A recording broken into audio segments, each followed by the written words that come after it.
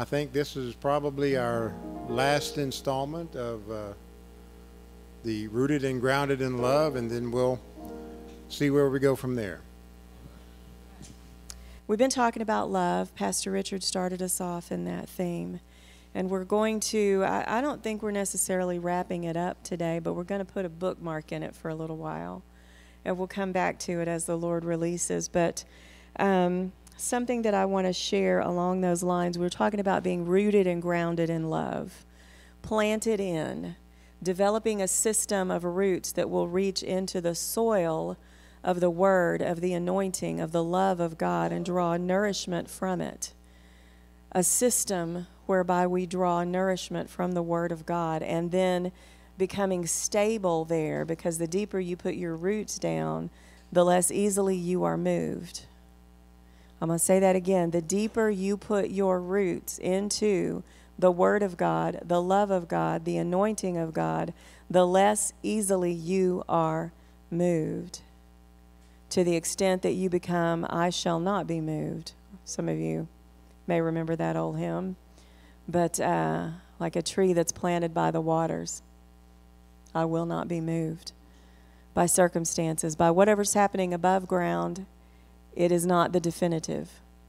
And I draw my nourishment from the root system.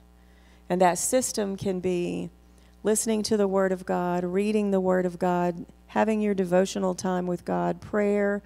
That's your system. That's how you put those roots down, as you choose to draw. You choose to draw. And as you choose to draw and learn to draw, you will find that it will be a continual process. Like we don't have to think to breathe. It happens automatically while we're doing other things. We get our roots that deeply, our system that deep in Him, then we just begin to draw constantly. It's a 24/7 God consciousness. It's not, oh, I need a few minutes. Let me go pray. God, where are you? Or you're constantly drawing. There will still be those moments where you may feel that way. But constantly drawing on Him.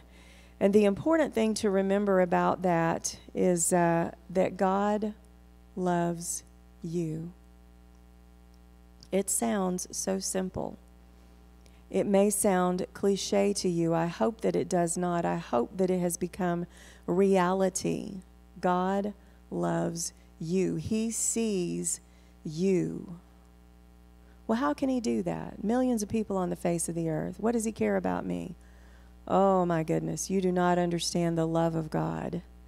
Each and every one that is born into this earth does not escape His attention, His love, His direction, His care, and His purpose. But too often we run away from it. But every second of the day is an opportunity to run back to that love, that purpose. He's God. He is not limited as we are in time and geography. He sees you. What did David say? My down sitting and my uprising. He sees it all. He sees my coming and my going. And He has a word for me every day. I am a firm believer that God is always talking to us and over us. It's like a radio frequency. You have to tune in to hear it. He's constantly speaking. His word is speaking over you, about you, for your success, your direction. Are we listening? And when we listen, is it with ears that know this person, this God, this entity that created me, loves me infinitely? Anything He tells me is for my good. Or are we like small children and we're still screaming when He's slapping our hand away from the hot stove? Have you figured out yet that what God tells you is for your good? But I want that. But if God says it's not the right season, then understand that it could be your downfall. Because God loves you. He is good. I've had people tell me when we do the temperament profile, it's one of the more simple ones, but it talks about phlegmatic, sanguine. Are y'all familiar with that? Mostly melancholies. I've had women of God ask me, can I ask God to change my temperament? Because I don't like me. And it kind of broke my heart.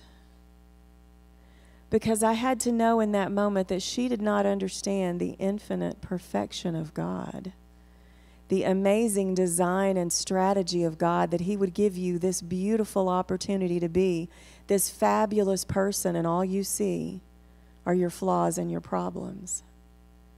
You just need a little more understanding. Melancholy, INFJ, whatever you want to call it, you don't understand how perfectly you were formed. You don't understand what a masterpiece you are. God designed you with the answers that people around you need. It just comes so easily to you. You do it so well, effortlessly, and people next to you are saying, how does he do that? Because they're different. And God made us all to be a blessing, and the anointing within us is to fix things, problem solving, bringing order out of chaos. What is your part? It's fabulous, and you're going to love it when you understand God's love. He's not going to give you anything that's less than. He doesn't have the A team and then the B team and then the third tier that, well, you know, what was that movie? There was a kids movie, Sky High or something. And there were like the superheroes, and then there were the ones with the lesser powers that they couldn't fly, but maybe they could glow. You know, there's no lesser. There's no lesser in Christ. So I want to encourage you in God's love today, and I want you to take every filter off that would say, yeah, I've heard that. Yeah, I know that. Yeah, I know. Because if you're saying it that way, you don't really know. But if you're saying, oh my goodness, yes. Oh, yes, hallelujah. Then you're letting it hit you with the reality of the anointing, of the empowerment, of the love of God. John 3:16 is a great place to start. For God so loved that he gave, knowing that we were going to mess it up, knowing that he was going to have to send a part of the Trinity to endure suffering, separated from his Son. And he did it anyway. He gave anyway. So great was his love for us, because he knew that they're going to mess it up, but I've got to fix. And once they mess it up and then we send the fix, it can't be messed up anymore. Do you get that? It cannot be messed up anymore. Adam and Eve messed up. They got sent out of the garden, lost the glow, lost the anointing, lost the presence of God. And it was hard, I'm sure. But because of what Jesus did, God began right then prophesying, the fix is in, the fix is coming, the fix is coming.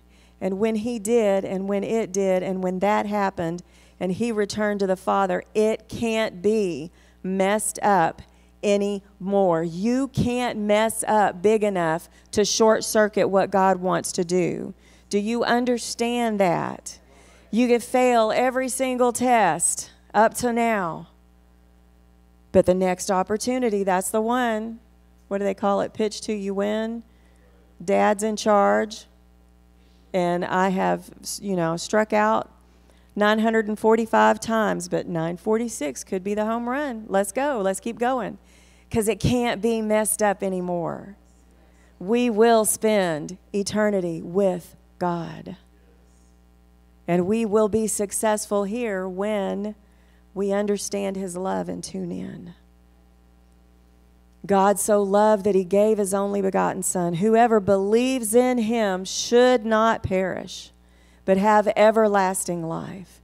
Everlasting doesn't mean like after you die and you go to heaven, now everlasting life begins. It starts right now when you say, yes, Lord.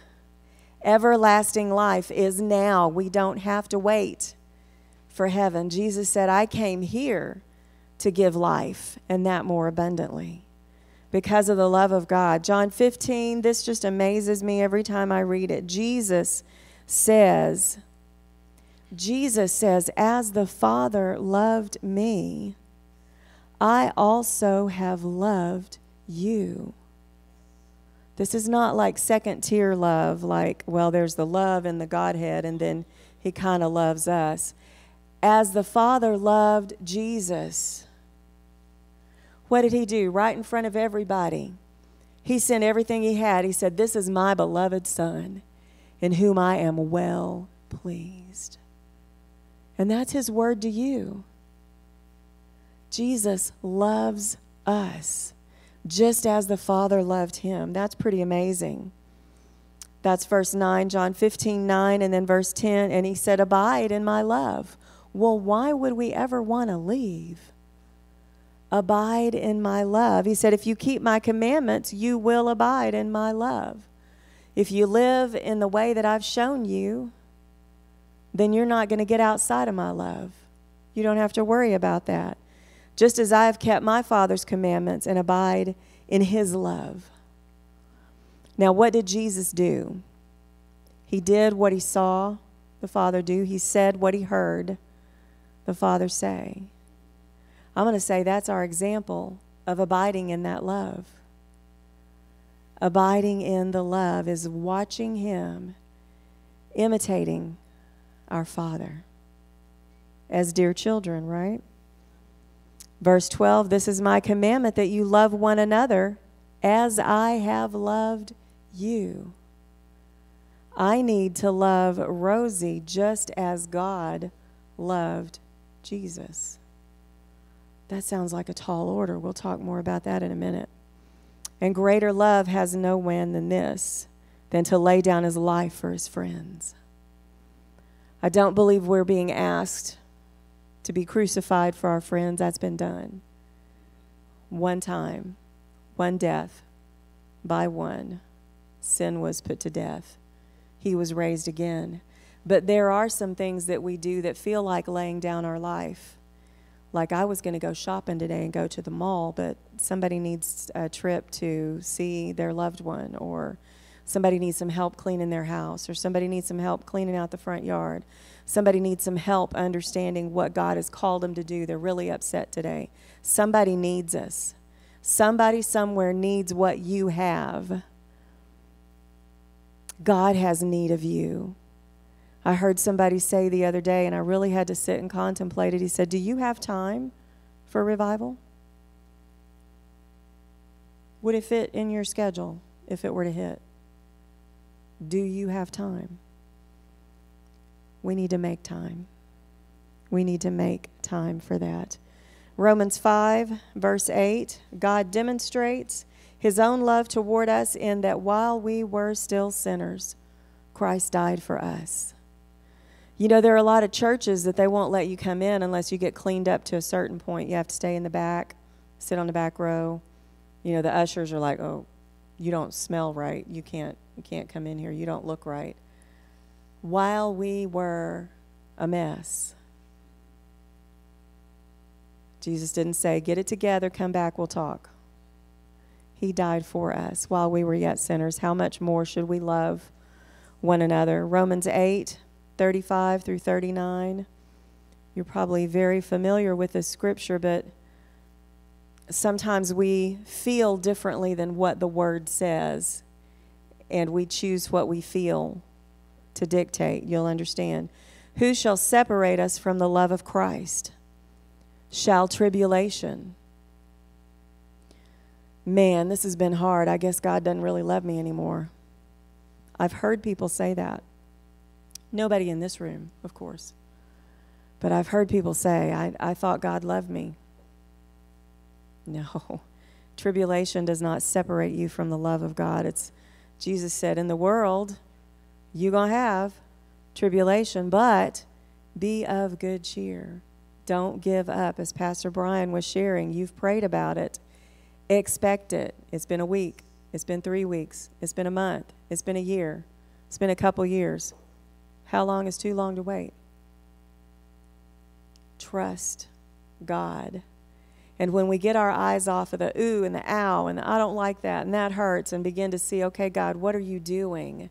When we cooperate with the process, quite often we'll find that it will end sooner, because God is trying to do a work in us so he can do a work through us. shall distress, persecution, famine, nakedness, peril, or sword, anything that we go through, anything that comes against us, cannot separate us from his love. But what is his love a guarantee of? Our victory. Whatever is born of God, what? Overcomes the world. Verse 37, yet in all these things we are more than conquerors through him who loved us. More than conquerors. For I am persuaded, verse 38, that neither death or life or angels, principalities, powers, things present or things to come, neither height nor depth, nor any other created thing shall be able to separate us from the love of God. Things that have come against you or things that you have done. Even when we run away, he is still with us. I think it's David that said, if I make my bed in hell, he's with me. We can choose not to go there. But if we get messed up, and we do, God is there to rescue us.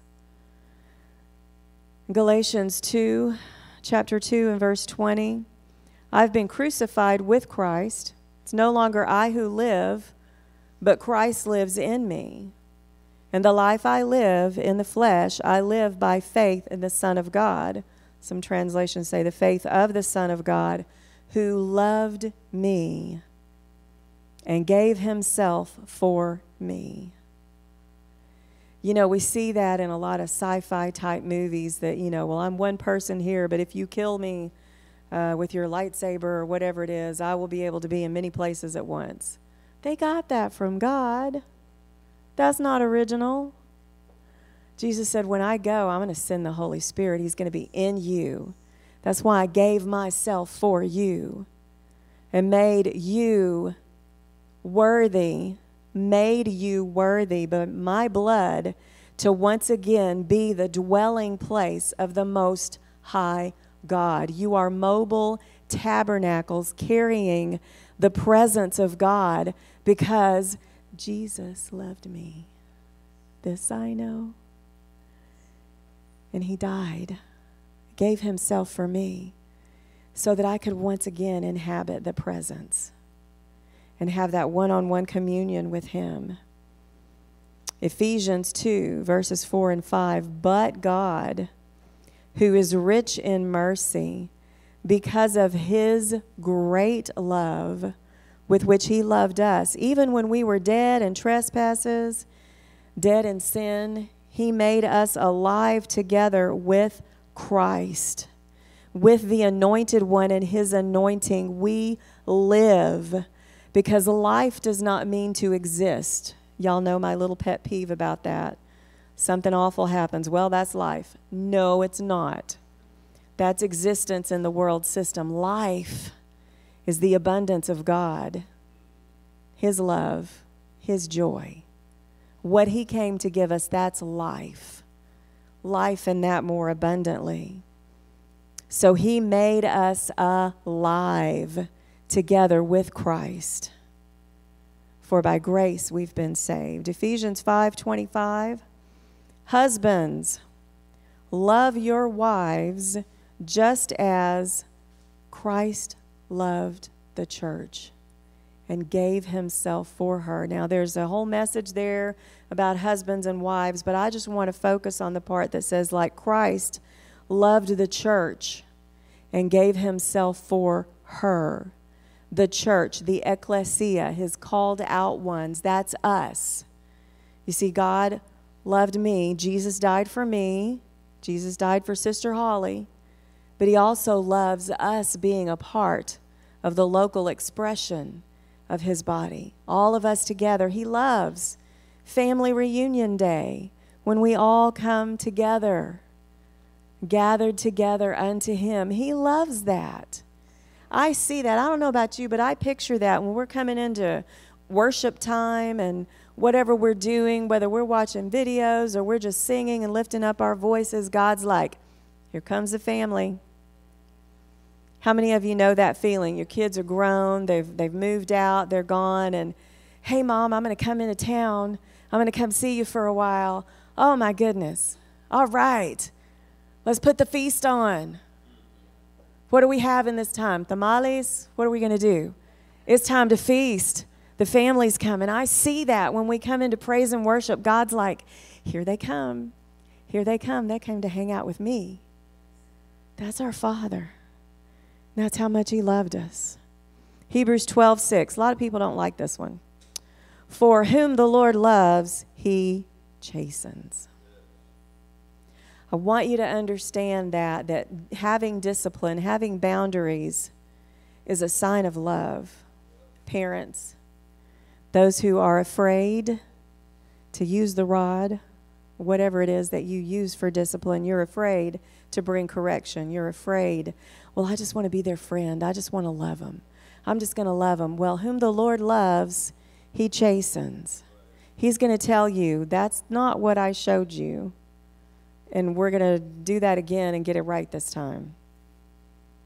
And you're going to have another opportunity, because until you master that, you don't get to move on. You know, self-mastery. We did homeschooling, PACES. They had a little workbook. They do the little workbook and they take a little test. If they don't pass the test, you do the workbook again. Because I love you enough not to send you into next year's biology not understanding this. Okay? God loves you enough to not send you out there with chinks and holes in your armor where it could take you down. So whom the Lord loves, he puts in order. He chastens. He disciplines. He directs. He teaches. He helps. Let me show you a better way. Let me show you a better way. What is that more excellent way? Love. 1 John 3, starting in verse 1, behold, what manner of love the Father has bestowed on us, that we should be called children of God. You know, there was a space in that time that God could have said, well, we finally got rid of those ornery folks. I don't have to mess with them anymore, because they were cut off. They were cut off, but God chose in his love to adopt us. He chose to make us accepted in the beloved. He chose to make us his children. He wants us. You are wanted. You are not tolerated. You are wanted. And I pray for the day that the body of Christ rises up and realizes that the people sitting to their left and right should be wanted, valued, appreciated, honored, received in love. I don't care how ornery they are. Some people are like trying to love a porcupine, I understand.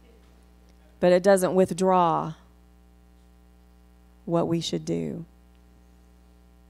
What manner of love that he has bestowed upon us. And then again, 1 John 3 and verse 16, by this we know that we love, because he laid down his life for us. And we also ought to lay down our lives for the brethren. There is that admonition again. Putting our family in high priority. What can I do for you? How can I serve you? How can I love you? 1 John 4 and verse 10. And this is love.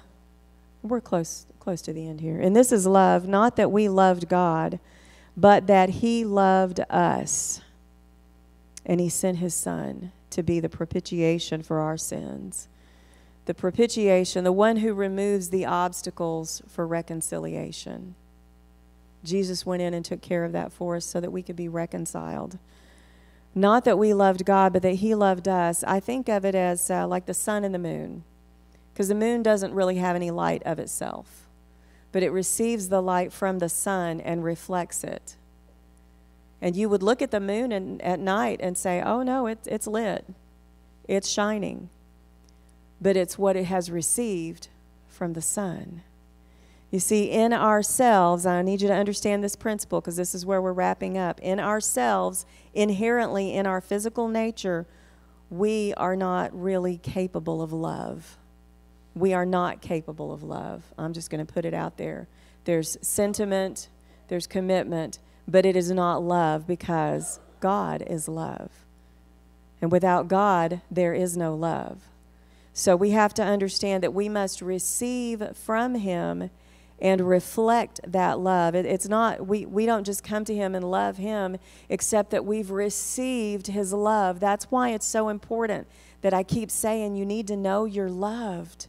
You are loved because you can't love somebody else if you don't receive God's love, because that's what you love with, the love you receive.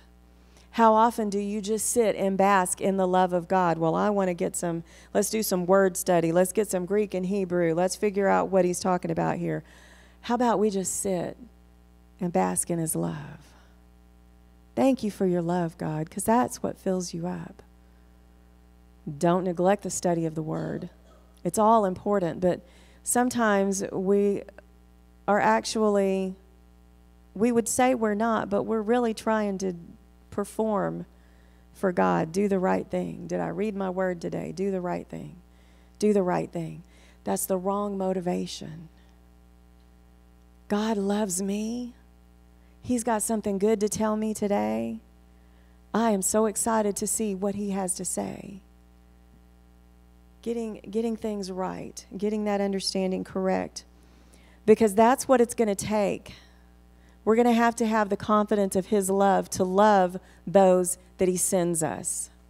I'm going to say that this group of people right here is the cream of the crop. Y'all are easy to love. I'm not lying. Y'all are easy to love. Y'all are amazing. You love God. You understand where he's put you. Y'all are amazing. I could stand and talk with every one of you for probably 45 minutes out there in the parking lot. Y'all know how we try to get home, but I want to talk to this person. Oh, but I need to talk to Sister Gwen because she gives the best hugs and this and that. And we love each other, but there's some people coming. Some folks are coming. And we're going to have to understand that we are loved, and that is the love with which we love others. Because Jesus said, Mark 12, starting in verse 30, you will love the Lord your God. These are the commandments. Love the Lord your God with your whole heart, your soul, your mind, every faculty of thought. This is the Amplified Classic. I'm trying to weed out a few adjectives.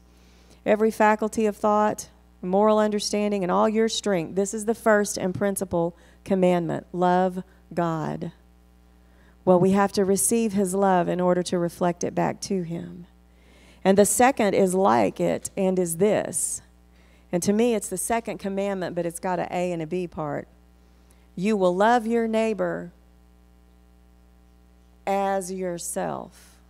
Oh, so I can't really love Serena if I don't love myself. Some of you need to forgive yourself for mistakes. Forgive yourself for, oh, I missed that opportunity. I should have done that. It's over for me. God told me to do that, and I didn't, and I guess that's it. You need to forgive yourself because God already has. You say, God, remember when? He's like, I don't know what you're talking about. He has chosen to forget. Forgive and forget. That's what we have to do with ourselves so that we can love our neighbor, the ones that God sends us. I have to love myself. And I can't love myself unless I understand how much God loves me and receive his love. We are his masterpiece. The masterpiece doesn't look at the sculptor and say, oh, you did an awful job. Think about it. Think about that. When you go to God and say, oh, I'm just so messed up, God, I don't know how you can use me. And God's like, I made you. What are you saying? You saying I didn't do a good job? I'm not going to accuse God of that. I may remind him he's got some work to do, getting me back to what he originally wanted me to be. But he's working on that. So we have to receive that love. We understand in giving that God asks us to give out of our increase. He doesn't say, when you got nothing, you need to dig up something somewhere and give it because you're going to give something to me before I'm going to do anything for you. No, he said, out of the first fruits of your increase, you give. So out of the increase of love that he gives us, we love in the same way. Where is the equipping? The love of God is shed abroad in our hearts. I'm wrapping up. He has shed his love in our hearts But just like we've all been given the measure of faith, it needs to grow.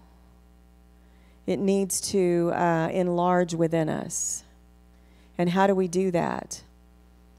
There are a lot of ways, but I'm just going to submit to you Galatians 5:22. Read it in several translations. Read it on your own. I'm not going to take time to read them all here, but it is the fruit that derives from His presence within you. It's the fruit that comes from spending time in His presence.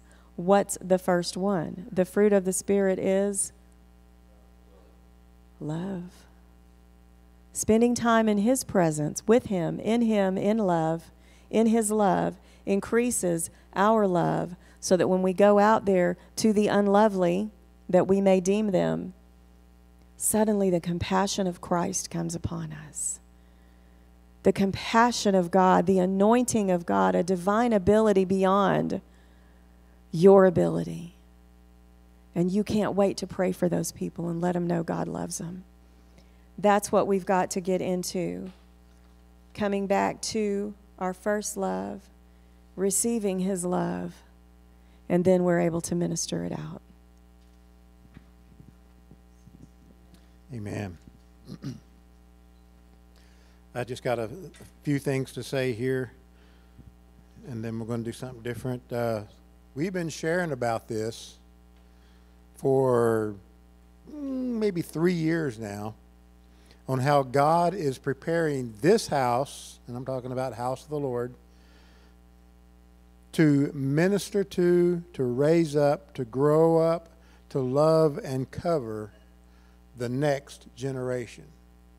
Not that the present generation is bad or it's broke or anything, but God has called us to start the next generation.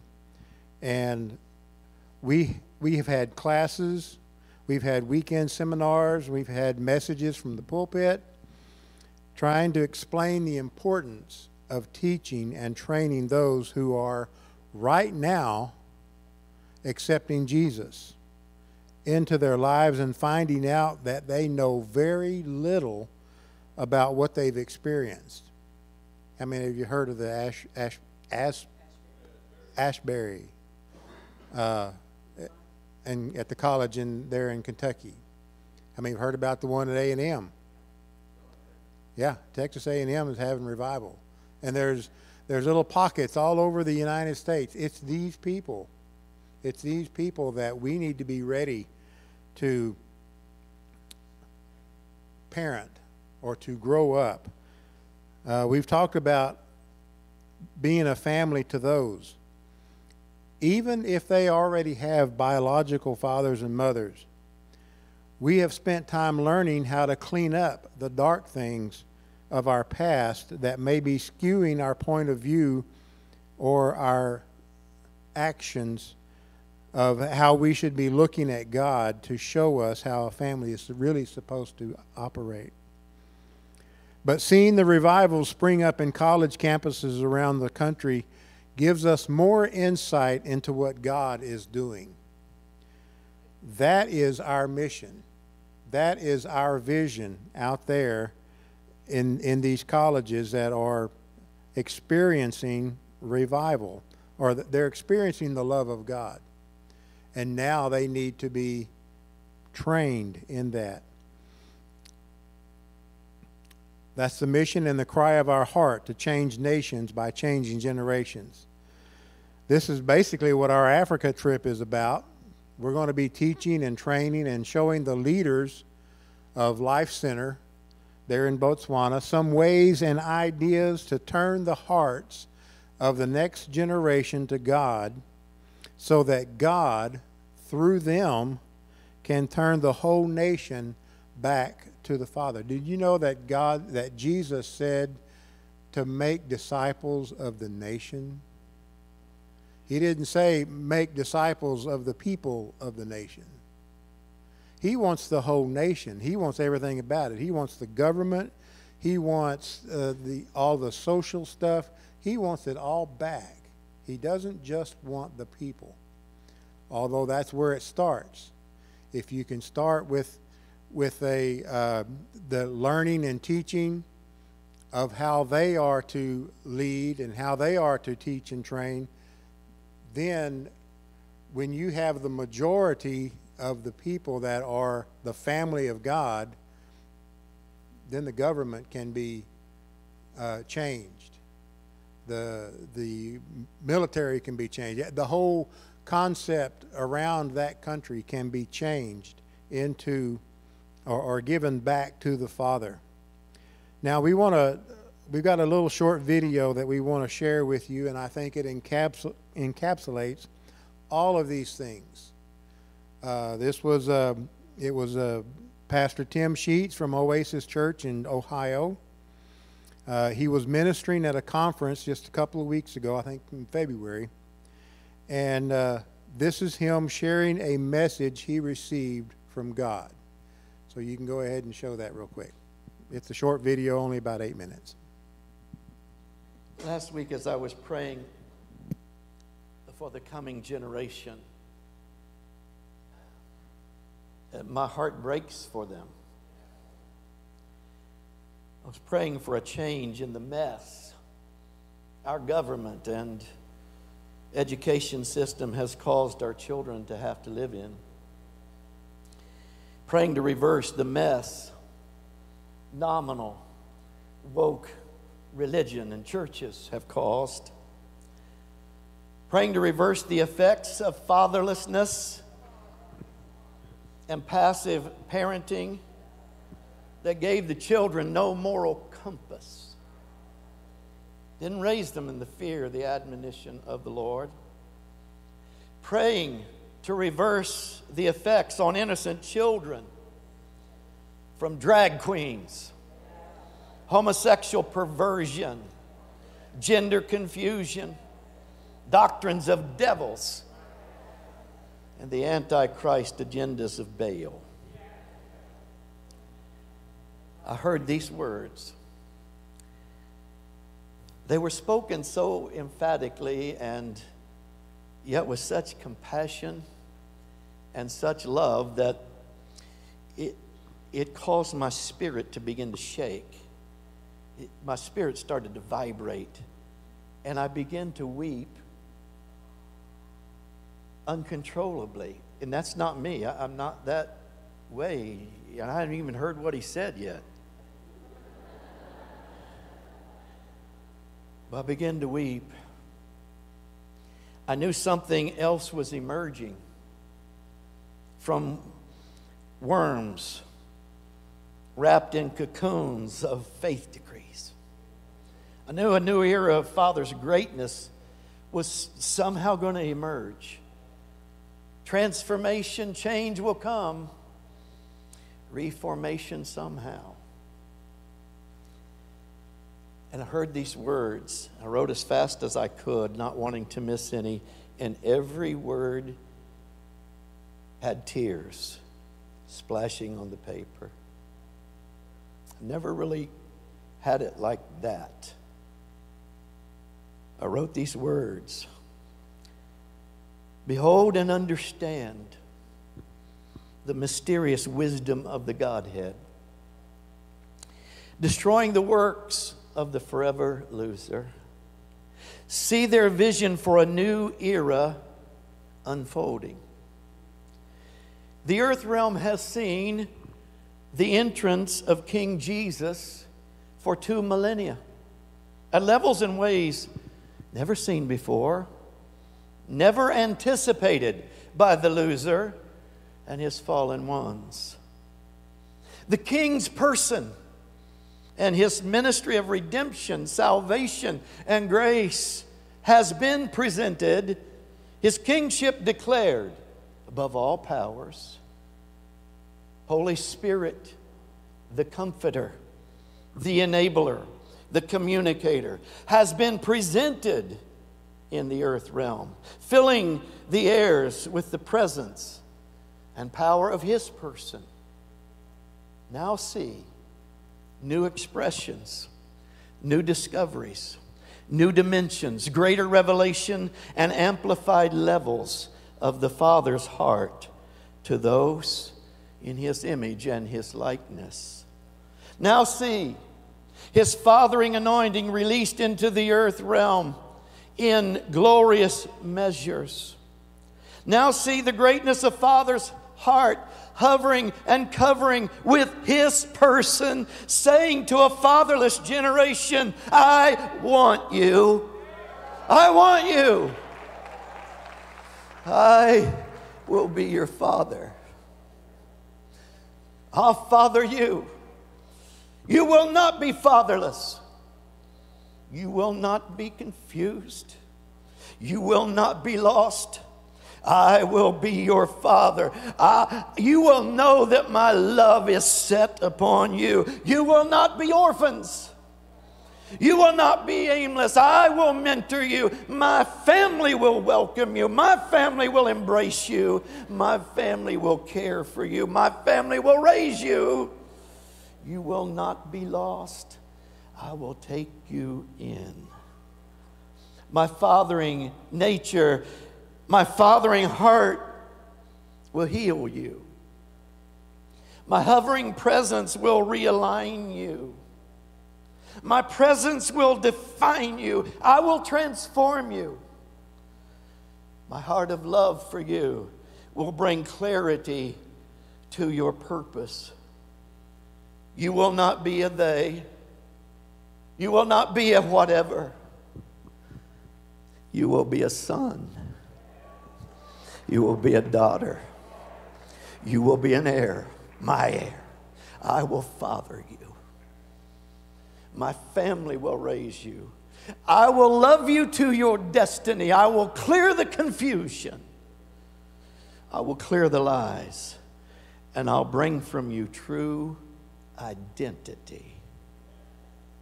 Holy Spirit said, new levels and new expressions of Father's heart will now be presented in ways not seen before. And much of it is pointed to the coming generation. And His fathering anointing poured into the earth realm will break the yoke of abandonment. It will break it. It's going to break it. It's going to break it. The hearts of the fathers will turn to the children. Brokenness will be healed. And millions will say, I am free. I have identity in Father's family. Some kind of supernatural, God-planned new era of transforming shifts will now be seen. Father's going to reveal His greatness and transform some things. The synergizing triunity of the Godhead in divine oneness is about to answer the challenge of Baal. And earth's harvests are going to be reaped, as well as a coming generation will also be about the Father's business. This is an era when God's family is going to grow. Our family is going to grow exponentially. Out of the ugly mess, a transformative time emerges, and millions will experience the Father's heart. Greatest days in church history are not in our past. They're in our presence and in our future.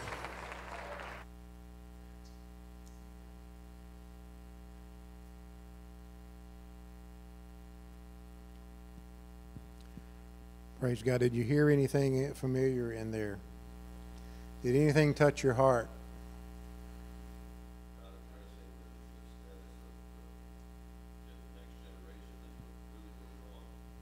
Yeah. Okay. The understanding that he talked about, for 2 millennium, we've seen Jesus Christ, the King Jesus, presented the crucifixion, the resurrection, receiving the salvation, the redemption. We've seen the move of the Holy Spirit, the sweeping of the charismatic era a few decades back. We've seen the Holy Spirit coming into the churches, filling the churches, the gifts flowing through the people. But he said, now we will see the transforming power of the revelation of the Father's heart. The Father's heart. The word that God has given, that Pastor John spoke of when he ministered a word from the Lord. The message of love. The Father's heart. A revelation of God. A revelation of God is coming to the church, coming to the people. And God is bringing us in on that, all of his church. Will we listen? The thing that I've heard quite a bit in his sharing this is the word transform, transformation, which is the very thing that Sister Gail ended with. You will see transformation. God is up to something. I hope we're all paying attention. Amen.